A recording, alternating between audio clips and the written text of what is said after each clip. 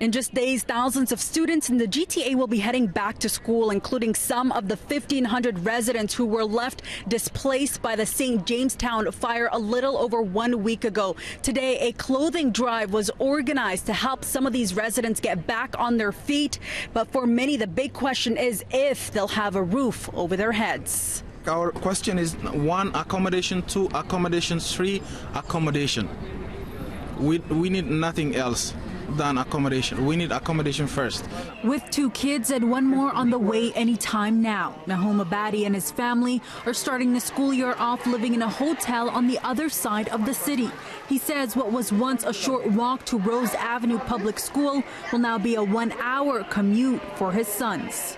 The school was the site of a donation drive for the 1,500 displaced residents of 650 Parliament. There were back-to-school items like clothing and gift cards made possible by the generous donations of businesses and residents. But frustration did not subside for the Abadi family, who don't know where home will be after September 22nd. We are going to have like our kid in a motel.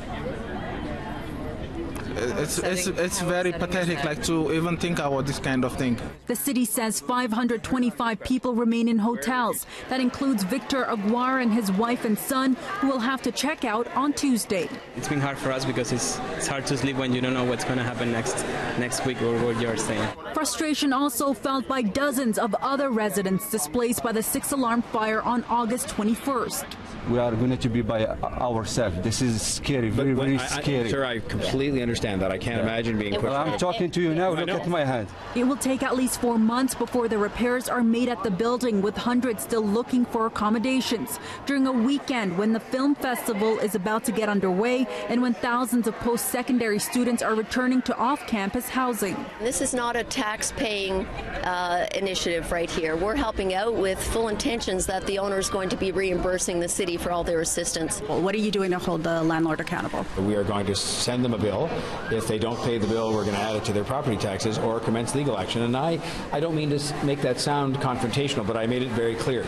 This was their responsibility. We called an email to contact provided on the property management's website, but did not hear back in time for broadcast. Mayor John Tory says they've been meeting with them and says they are assisting in finding apartments. So far, the city says it's found 100 units and will be allocating these homes on a priority basis. But the city wants to hear from anyone with space to spare. We're not asking for luxury apartments. We're not asking for 5-bedroom houses. We are asking at least give us like a 1-bedroom home where we can stay. The councillor tells me there's been $75,000 raised through the Red Cross, but they're still looking for help from the public, especially for gift cards. For City News, I'm Faiza Amin.